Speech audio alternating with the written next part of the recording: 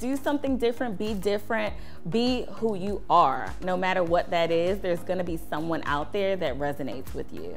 It's really important for us to connect and support and let each other know what is out there and what is possible for us.